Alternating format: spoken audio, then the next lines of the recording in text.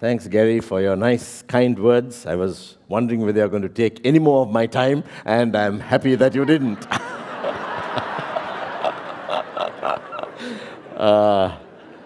I was a little worried because it seemed as if Dennis had about the same topic that I was going to speak on, and I thought we might overlap. But it's beautiful. The way he did it was completely different to the way I'm going to do it. And that's the beautiful thing about biblical truth, that you can take one topic and just find so many things from the Word about it. I want to read a few verses from 1 Corinthians 12, from 1 Corinthians 12. And this is verse 31. He has given a listing of the gifts. He's been talking about gifts. And then he says, do all possess gifts of healing? Do all speak with tongues? Do all interpret? But earnestly desire the higher gifts. And then he says, and I will show you a still more excellent way. And then in chapter 14 and verse 1, he says, pursue love and earnestly desire the spiritual gifts. So here Paul is actually in the middle of a discussion on gifts. He brings in something right in the middle, saying, okay, there are these gifts, and you can earnestly desire them. But God is not bound to give those. You can desire them. But there is something that is non-negotiable. It's not a thing to desire, it's a way. It's a way to follow. And that way is the way of love. So in chapter 13, he talks about love and describes what love is like. So, in Christianity, love is the way we follow. In chapter 14 and verse 1, he says, follow the way of love. Or desire. I don't know what the different translations say, but it says, follow the way of love. One translation puts it as make love your aim. So that's the way we follow. And that word follow is a word that is used to pursue, to run after, when you're trying to catch somebody. That's the kind of word that is being used, is used for this. So we can desire gifts, but we have no option regarding the way of love. And there is no uncertainty as to whether this is for us or not. We can't say, God doesn't give me the ability to love. Because He's going to give you the ability to love, because it's His calling for all of us. What we have to do is that we have to decide to follow this way.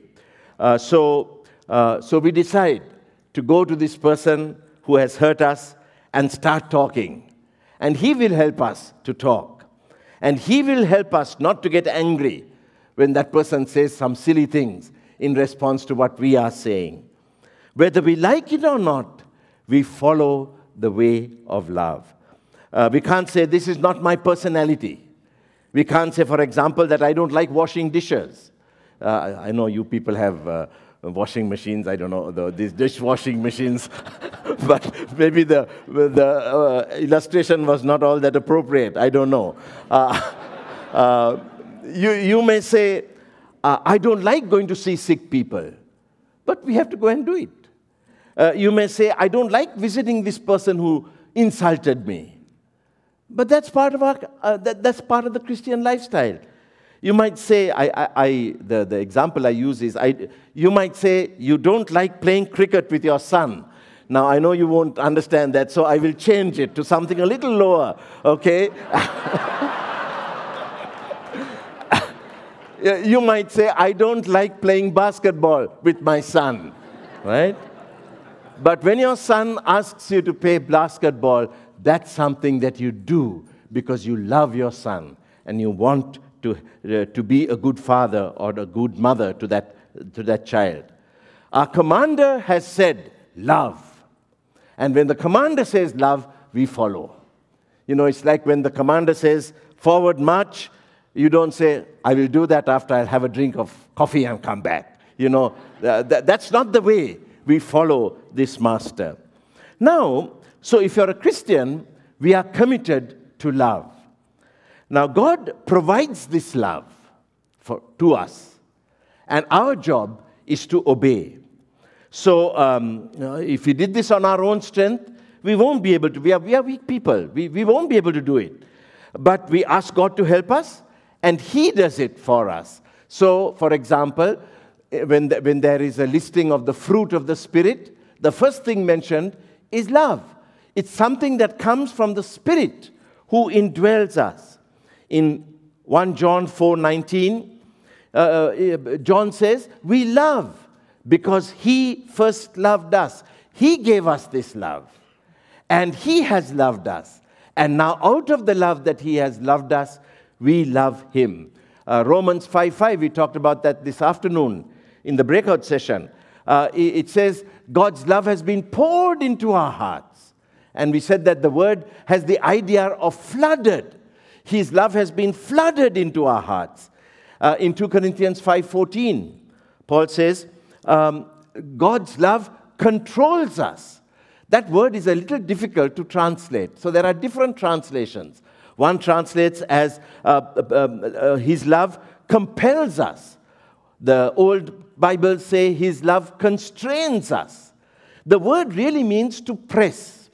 So for example, in Luke, when Jesus was going to the home of Jairus, you remember a woman touched the hem of His garment, and it said the crowd pressed on Him. And it's the same word that's used here, pressed. So God's love comes into us and presses us into action. So in our life, it is important for us to be in touch with God, and when we are in touch with God, His love flows in, and when His love flows in, His love flows out, because it is that kind of love that flows in. This is why, of course, it's important for us to be in touch with God. I tell our staff in Youth for Christ, our job is to go into the world and to minister to hurting people. And when you do that, you're going to get bashed. So you get bashed, you come back home, get your batteries charged by spending time with God, and then you go back into the world and get bashed again. And then you come back. You come back and get your batteries charged by being with God, and then we go back again. So there is an inexhaustible supply of love with God. Our job is to be in touch with God, and once we are doing that, once we do that, we can love. However, this love doesn't automatically happen.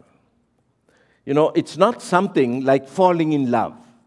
You use that phrase because there's not much effort involved. You know, you suddenly realize, my goodness, I'm in love with this person. You fall in love, you know.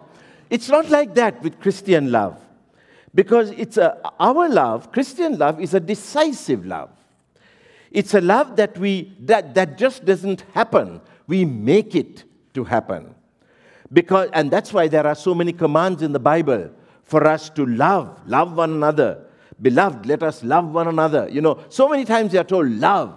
It's given as a command, even though it's something that God does through us. Because we are called to love people who are difficult to love. We are called to love our enemies. We are called to love those who hurt us. And very often when we love people no one sees, and we may not get any credit for it. Very often we love people who can't repay. This is not natural kind of loving. It's a radical kind of loving. But we decide, and when we decide, God helps us to do it. God's love is inexhaustible.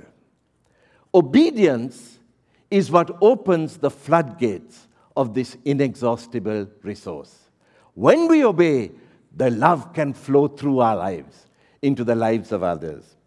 This afternoon I talked about Corrie ten Boom, a lady who because they helped, kept Jews in their home during the Second World War, she and her sister and her father and her brother were arrested. The mother was dead, And Corrie and her sister spent some terrible years in a concentration camp in a place called Ravensbrück.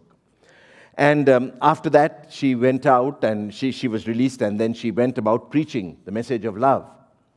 Once she was preaching close to where she had spent those terrible years.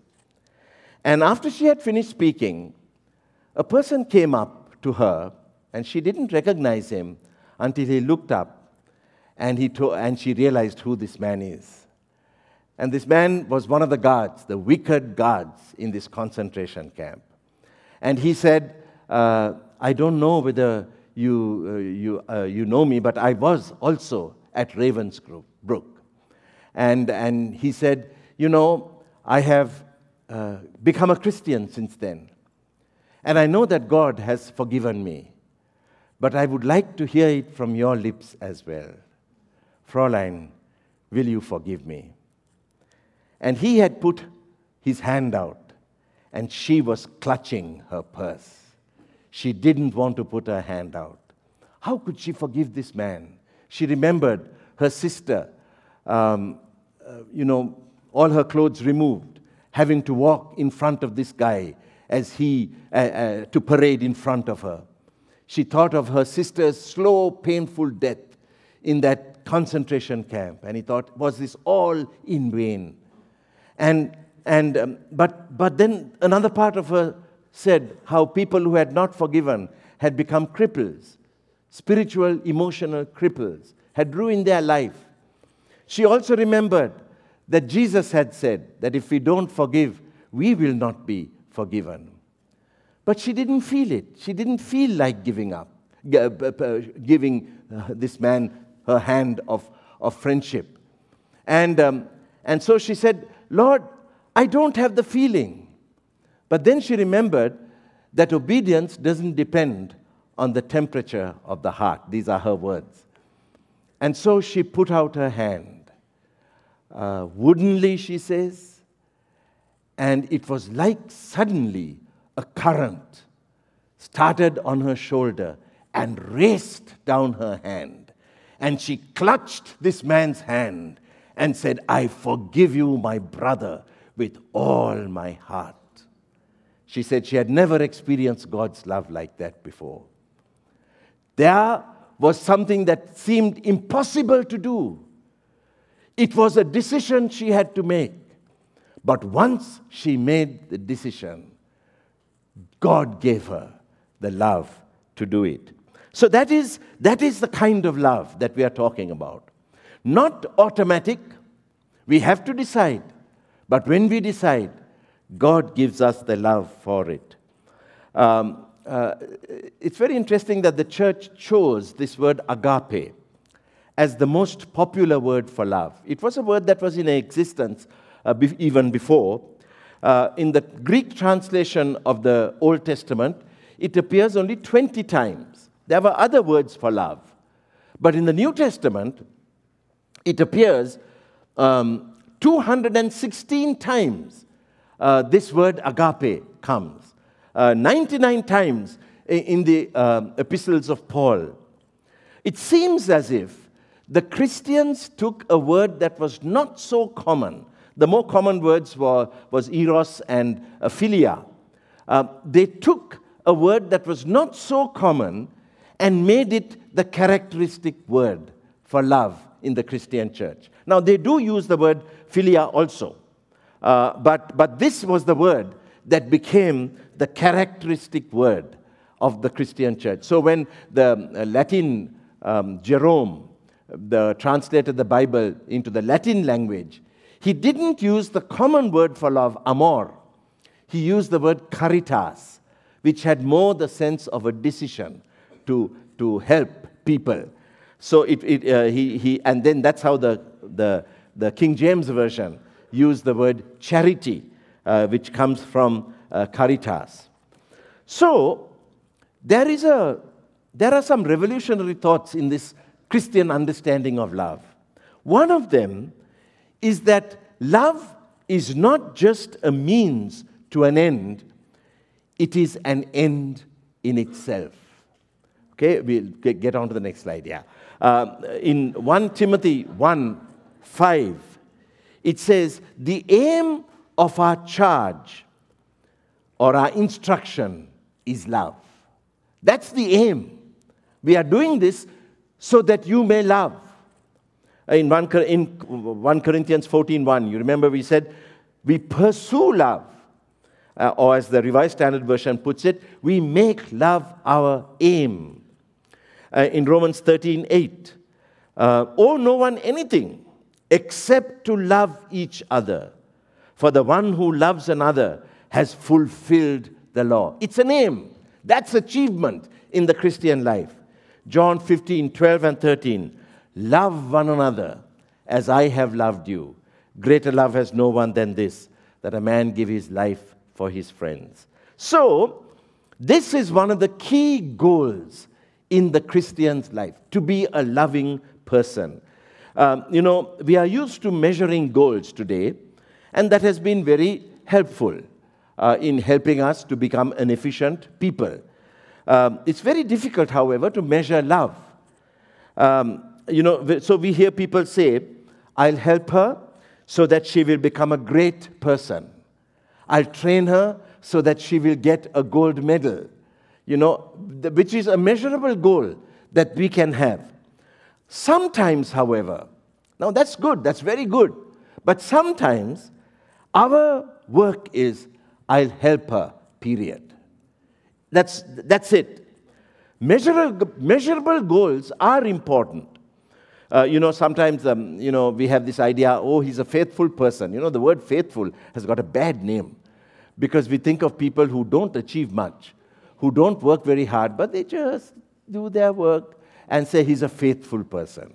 In Christianity, we are burning with a passion to please God. So we will try new things, we will do whatever we can to bring honor and glory to God. So just faithfulness is not enough in life, usually. We must find the best way to achieve the most in the shortest time with the use of the least amount of resources. We need to be efficient and effective.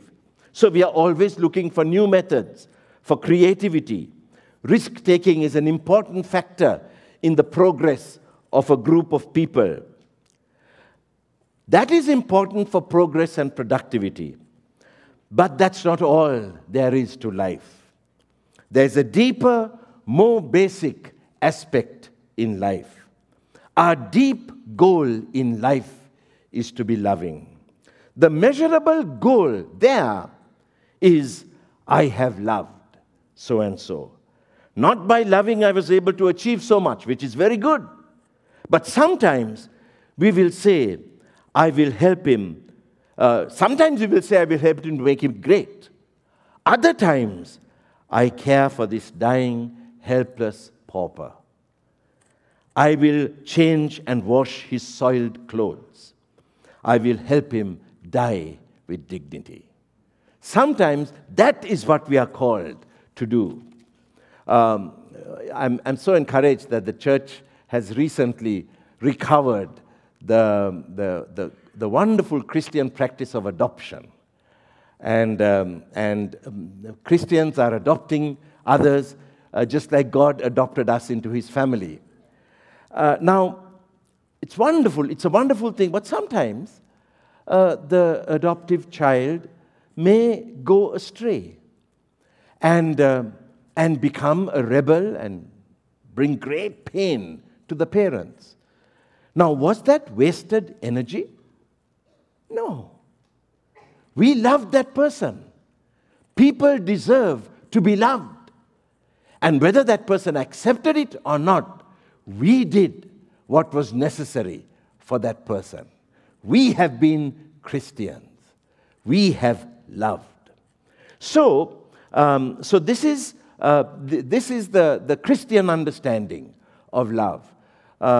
This year, the church in the States mourned the passing of one of its great heroes, a man called Robertson McQuilkin. He died a few months ago, I think. And He was president of Columbia International University, a rising star in the evangelical field. His books were very appreciated. He was a very good speaker and a hero to many people, including me. I really liked his stuff, what he wrote. And then, but his wife got Alzheimer's disease. And she had it for 25 years. In the year 1990, he realized that she cannot be without him, that she gets very nervous and cannot move around, cannot survive without him being around. So, at the prime of his career, he resigned as president of Columbia International University to look after his wife. In 1993, that's 3 years later, she stopped recognizing him.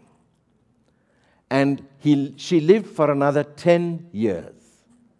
And during those 10 years, he cared for her. She didn't respond to his love in any way that generally, that showed that she was appreciating it. But there was fulfillment in loving the person I have loved. I have loved the person I have loved. In fact, when he resigned, he read out a statement, and one of the things he said is, I don't have to do this. I get to do this. It's not my obligation.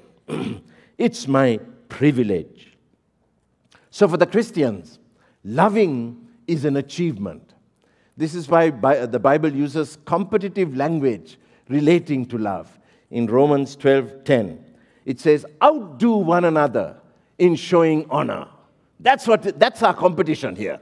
We are competing to show other people more honor than they show us. Love is a success that we strive to achieve. With this approach, you're not going to be disillusioned and angry when people don't respond to your love. Whether they respond or not, we are just being Christians when we love. And therefore, it's not a waste. And of course, we know that very often people will respond later on. Now, people will ask, this is a very selfish world, and selfishness has become quite respectable. Today we admire people. When people talk about themselves and brag about themselves, we say, hey, man, look at him, he's so confident. And we look at this once we looked at it with disdain, now we look at it with a sense of envy. And we wonder, is it really worthwhile being so culturally alien to have this type of selfless attitude towards people? There are many reasons why we believe that love is worthwhile. I'll just give a few. In this passage, in chapter 13 of 1 Corinthians, in verse 8, it says, love never ends. It's something that's going to last. That's one thing it says. Then towards the end, it talks about all these gifts and says that those are not going to last because there'll become a time when we don't need these gifts.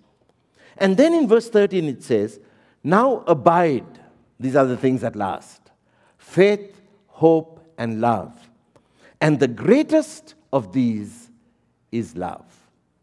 Okay, now, what's so great about love? Let me suggest 3 reasons, very personal reasons. There are a lot of reasons that make love worthwhile. But I want to suggest to you 3 reasons. Firstly, when we are walking with God and we are obeying God, God has a way of giving us delight along the way. Just to know that you are being God's servant.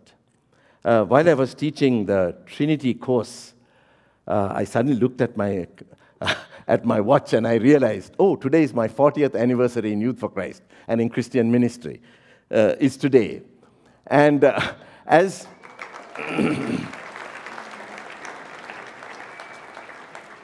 As I think of 40 years of ministry,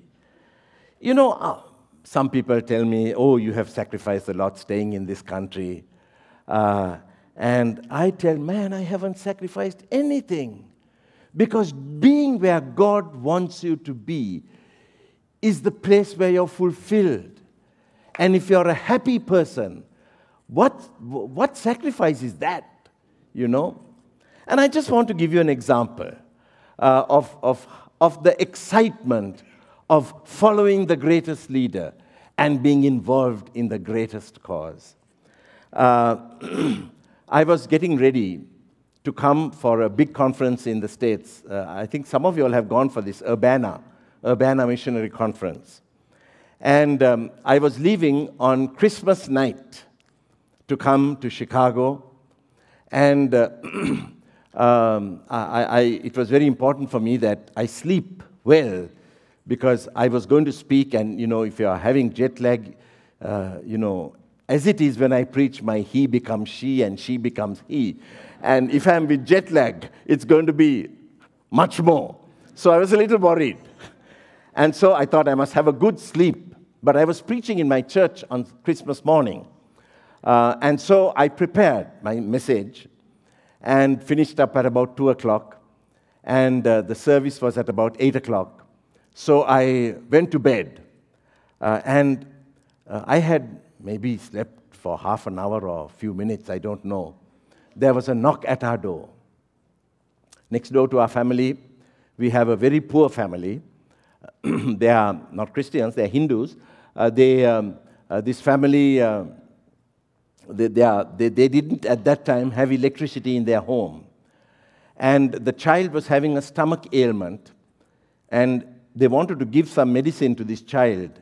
And it was very dark.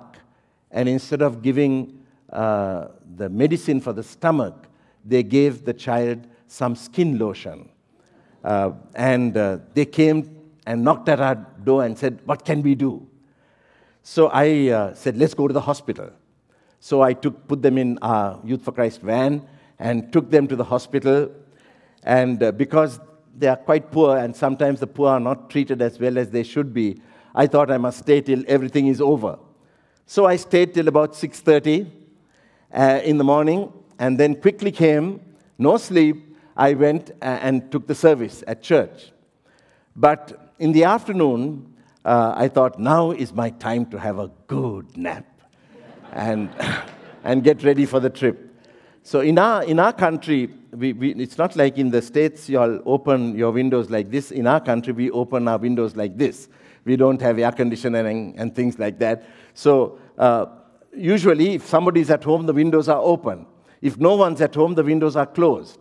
So we closed all the windows in my house, hoping that people will think no one is at home. Put the van in the garage, and I went to sleep. Slept a few minutes, knock at the door. Somebody wants to see my brother who lives next door, and he wasn't there, so he came to ask where he is. So, of course, I was not happy, but I had to smile, so I smiled and told him, and then went back to bed. Again, another knock. And after that second knock, I thought, well, Christmas Day afternoon is not the best time to sleep. So my children, our family got together and we started playing some games. But I needed my sleep. So I went at midnight to the airport and got on to a flight of the Sri Lankan National Airline. There were about 300 seats on that flight and about 50 passengers, which meant that I had 4 or 5, I can't remember how many, 4 seats, I think, 4 seats to myself. And I made a nice bed out of it. We went non-stop from Colombo to Amsterdam. And shortly after I got onto the flight, I fell asleep, and I got up shortly before Amsterdam. I had never slept like that on a flight. Never before, never after. And when I got up, I thought to myself, God knew all along. He knew that when these people came in the middle of the night, asking for help, that poor Sri Lankan Airlines was going to have a disastrous flight to Amsterdam. A total loss for them and a great gain for me.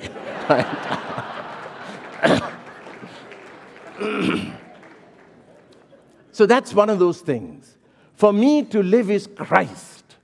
And when you have Christ, you have a wonderful Savior to follow. That's one of the things that make it worthwhile. A second thing that makes it worthwhile is that we become beautiful people. You know, when you love, you become a beautiful person. In 2 Corinthians 3:18, Paul says that beholding the face of God unveiled, we are transformed into His image from one degree of glory to another. And this is one of the things. In my ministry, I haven't had the privilege of ministering much to people from very nice, I don't know what you call these, decent, nice, I don't know what those words are, but anyway, I haven't had the opportunity of ministering to people like that. Most of the people I minister to have come from rough, tough backgrounds. And I've seen the way slowly, God molds them to beautiful people. I want to tell you one story. This lady, actually her brother, was a carnival. He and his wife were carnival singers. They lived a wild life. And he was an alcoholic. He used to do,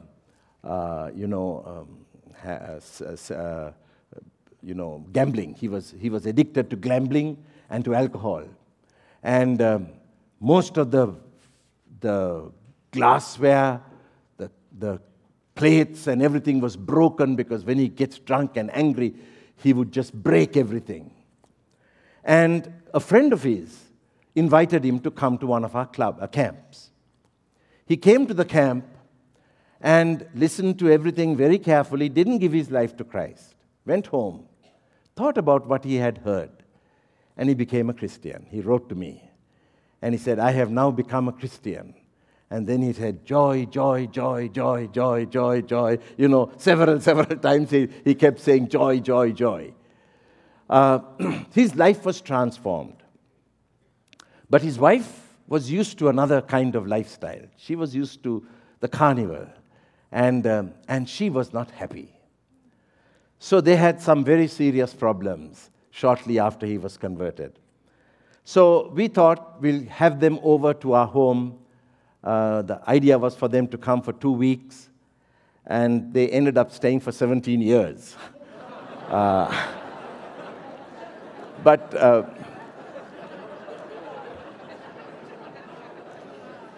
it was one of those beautiful things that happened to us, because he was a natural evangelist, and I was a Bible teacher. And the two of us helped restart a church that had gone to zero. He brought the people, I preached the gospel, and that's the church that we worship in right now. So it was a beautiful combination. And the wife, of course, became a Christian, and now she's on fire for the Lord. But her sister saw the change in the brother's life. The sister worked and used to often she was single, she would often give all the money she has to feed this family, because this guy was wasting all the money with alcohol and gambling. And she saw this life change, and she got attracted to Christianity. She was a Buddhist. And but she had a fairly serious problem. She often had nervous breakdowns. She would often spend time in hospital with this nervous she would often get nervous breakdowns. But she was attracted to the Christian lifestyle, and she became a Christian. We realized later that she was converted later. She followed Jesus before she accepted Jesus as her Savior. And sometimes people come through that routine. So she became a Christian. And her psychological problems didn't change. We saw her, especially if she gets scolded in office, we see her getting nervous and scared. And when we realized that she may be coming close to a breakdown, we would bring her to our home, and she would stay and then recover and go back. But over the years, we saw this lady change. She was loved by Jesus, and that love made a difference in her life. She was a nervous person, and nervous people make wonderful prayers because they get scared. And so when they get scared, they pray. And suddenly we realized this lady has the gift of prayer. And she would pray for people. When we get sick, sometimes she's more worried about our sickness than us. She's more worried. And so whenever I would have a problem, when I'm traveling, there's a need, I call my wife, tell her name was Indramani, tell Indramani to pray. Because we knew that she prays. And then she would also started going and helping people. She would go to homes homes for the elders, and these people couldn't read, they couldn't write letters. So she'll go, she'll write letters for them, she will read for them, and she just kept going from place to place, helping people. My mother-in-law once needed a certain color button, and she went, I don't know how many miles she walked, going from shop to shop, finding the button. When my wife and I used to travel and our children were small, we would ask her to come to look after our children because we trusted her as being a loving person. My wife was once sick when my daughter had to go for an operation and we had to go to a different town. So she came with my daughter and we went because we knew she cared for them. One of her great concerns was that because she was single, and she didn't have anybody really because her brother was, by now he had become paralyzed. He's still a wonderful Christian, but he's paralyzed now from his waist down. And so she said, I don't want to be a trouble to anybody. And I want God to take me before I am a trouble to anybody. And don't pray prayers like this, but in her case, God answered. One day she was going to church, she was walking to church, and a bus didn't see her and knocked her, and she died on the spot. And we had a funeral for her. She said, now when I die, please don't have a funeral. You just take my body from the hospital and bury it somewhere. But we had it in a home. We had it in a funeral home. And the place was packed. All people whose lives she had touched. Now here's a person who never really overcame her weaknesses in the sense that she took medicine until the day she died. She took a psychiatric medicine. But Jesus had turned her into a beautiful person. That's what God can do when we allow His love to transform us. So that's my second reason why I say it's worthwhile. The third reason comes from this fact that it says, love abides. In other words, what we do in this life has its repercussions in the next also. At the judgment, our loving deeds will be mentioned. You know, chapter 25 of Matthew, where there is this judgment. And this person is told, you know, I was naked and you clothed me. I was hungry and you gave me food. I was in prison and you visited me. And this person didn't even remember. When did I do this? Because it seemed to be such insignificant work, you know. But at the judgment, it was mentioned. And it was considered to be something that is very important. John Wesley said, give and write down so much deposited in the bank of heaven. When we love, we are making an investment. An investment, a very productive investment, in a place that will not suffer economic downturn, where there is no inflation, there is no stock market crashing. That place, our investment is just going to grow and grow and grow. You know, it's amazing how much the Bible talks about judgment, and we talk so little about it. It is from the judgment that we get a lot of our values. The worthwhileness of what we do is best checked or evaluated on how it's going to fare at the judgment. I think a Christian should be thinking all the time, every day, about the judgment. Because what we are doing is we are preparing for the judgment. And we don't do that by just sleeping. We do that by serving.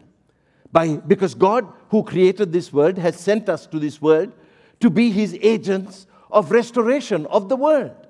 So we serve Him. But we may not receive the response that we expect or wish. But we know that when we do this, at the end of it, there is going to be a reward. I want to close with a story that I read when I was a teenager. And it really influenced the way I think about life. This is about a doctor in the southern part of the United States of America. And he felt that God had called him to work among the poor. This was many years ago. And he went to a poor village, set up his business above a tailoring establishment upstairs, and he would have this business of his. And he thought it was that he's going to serve these people. So in the morning, night, people would come, and he would serve them. And by and by, his name was Dr. Brackett. Dr. Brackett fell in love, and it was time for his wedding. As he was getting ready for the wedding, suddenly he got this urgent call. There's a woman who's going to have a baby. This was before ambulances, before cars and buses and things like that. A Spanish lady who's going to have a baby, and there are some problems, and they're in distress. Will the doctor please come and help? Now, Dr. Brackett had a real problem. Is he going for his wedding, or is he going to save the life of this child? And now, this is no excuse for neglecting our spouses, okay? But on this particular instance, he realized that he needs to save 2 lives. So he went, performed the operation, and delivered the baby. And by the time it was over, it was long past the time of the wedding. And so he didn't go to the church, he went to the bride's home. And as you can imagine, she was angry. She thought, if this is what you're going to do to me on my wedding day, I can just imagine what life with you is going to be like. And so she broke the engagement. Dr. Brackett never got married. He never left that village. He served all his life. His friends in medical school may have thought, what a failure this guy is. Look at him, a poor man, after all these years of medicine. And when he was an old man, he died. And they had a great funeral for him. Everyone in the village came to pay homage to this great servant of the village. Now, after some time, the village elders got together and said, we must put a nice epitaph for him.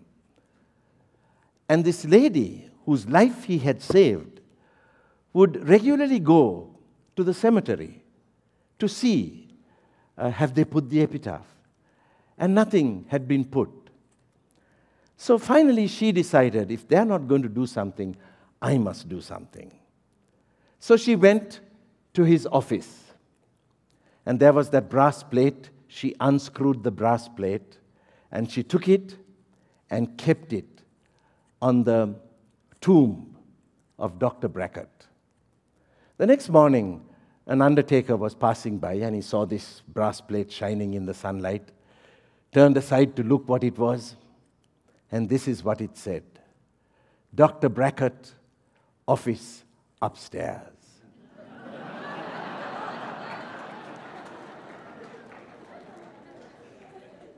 He had an office upstairs. And all the years of deprivation, as he lived for other people, would have seemed as if it was nothing in comparison to an eternity of rejoicing in the work that Christ has done in his life. My dear friends, it's worthwhile. Don't get fooled by a society that has chosen to follow the path of selfishness.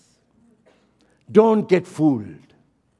Don't feel envious when people show the marks, the external signs of success.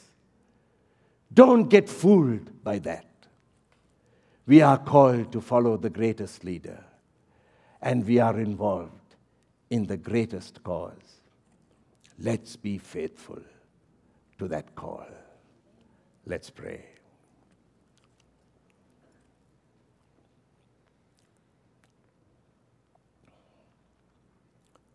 Oh God, what a wonderful thing to think that you called us. Father, with all our shortcomings, all our weaknesses, still you chose us to be your representatives on earth. What a privilege, Lord. Father, some of us are going through a tough life, but we know that even that tough life is going to bear witness to the toughness of the gospel, to the strength of the gospel.